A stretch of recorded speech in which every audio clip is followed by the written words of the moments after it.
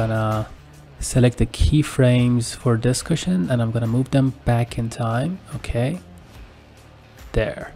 I think the opacity is a little too much, so I need to make this more reflective. I go back to my material, change this value from 0.5 to 0.2 for example, and I can create a parameter out of this. Okay, so it's more reflective now. Now I'm going to start copying this red light to the other windows. Okay, the one on the right here. Okay, and I want to change the intensity for this one too, lower it a little. Just beautiful.